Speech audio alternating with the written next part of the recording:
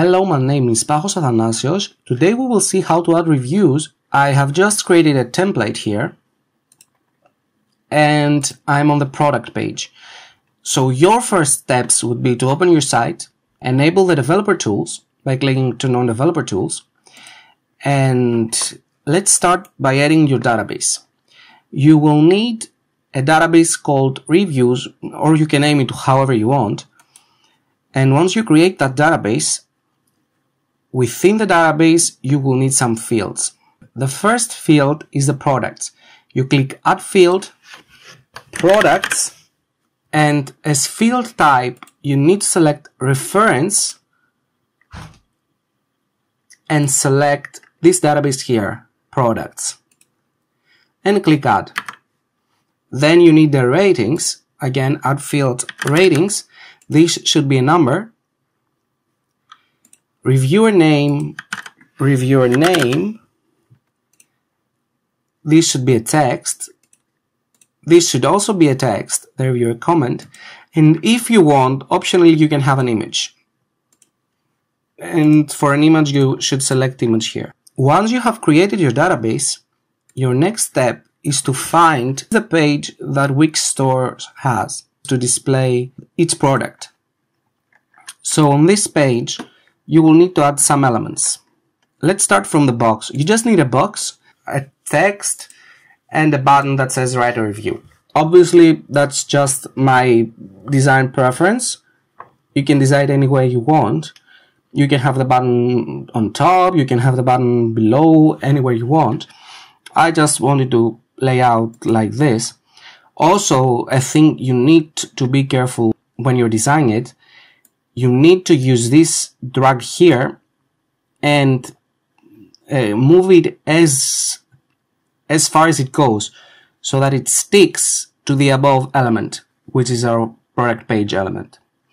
So drag it and move it as top as possible until it doesn't move anymore. Once you have created that box, you're going to need a repeater. You can add a repeater by clicking Add, List and Grids. Basically here I just have two texts, one for the name and one for the comment itself, and one rating display. You can get the rating display by clicking Add, User Input, and Rating Display. Drag it into the repeater and it's ready.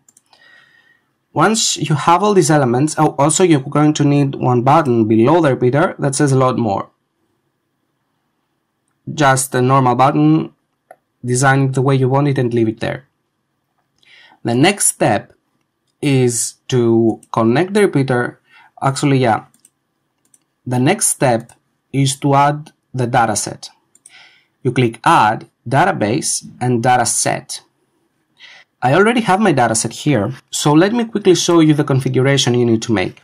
Once you add the dataset, you need to click the Reviews, or however you have named your database here, you need to select that. As name, I have used repeater dataset. You can have whatever you want. You need to use read only for that. And the number of items to display, you need to have that as 20. So number of items to display, 20. You are going to need another dataset, again by clicking Add, Database and Dataset. But this one is going to be write only.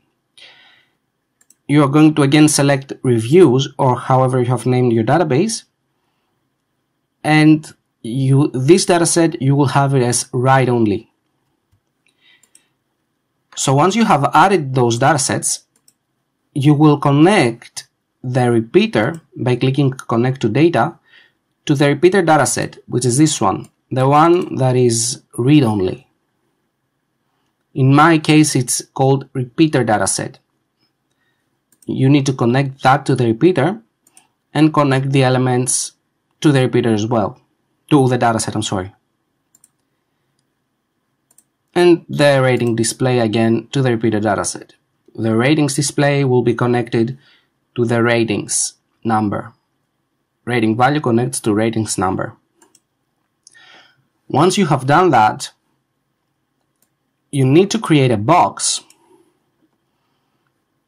and this box here, I have pinned it to the left so that it gives a feel of popping up. You can have it below the write review, you can have it anywhere you want. I just used it like that because I wanted the layout to be like that. So here you're going to need 3 inputs, one for the name, one for the comment, and one radio button for the review. You click add user input, the text inputs are on the top. I used an input and a text input for the comment, and the radio button for the star rating. And then you connect these by clicking connect to data to the new review dataset, or however you have named it, to the according field. Reviewer name, this is the comment, and this is the submit. Link connects to submit. Once you have done those connections, the next thing you need to do is use the code generator. I'll have the link on the description. So it asks for the product page ID. Let's see where we get that from. You get it from this element on the top. It's usually going to be product page 1. But just to be sure, click on that element here and get that ID from here. Remember, you need to have the hashtag. Add review button. This button is this button right here, the one that creates the new review. So we copy that and paste it here. Repeater ID. In our example is the reviews. So we have here reviews. Repeater dataset. It's this dataset, the read-only. The read-only dataset is the repeaters dataset, and it's called repeater. New review dataset is the other dataset that is write-only. So the write-only is this new review dataset. Always be sure to include that hashtag. New review box. New review box is this one here. We paste that here. Radio group ID. It's this one here. Radio group 1. Load more button is the one on the bottom.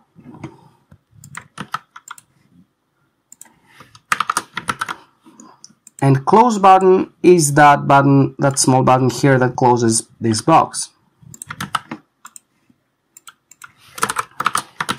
Now we need to open our database, and here we need the rating field, which is this field. And we get the ID from here. Here you must not enter hashtag. And the product is here, product ID. Again, here we do not need a hashtag on this field. And you click get code. The system will display you the code. You will just select it and copy it, and then open that here, delete whatever is here, and paste it. It is that simple. You do not need to change anything on the code. Everything is ready for you. You can go ahead and test the website. I will have the link, also this tutorial website, on the description for you to test. And if you have any questions, please write them in the comment. I will try to answer them, and have a nice day.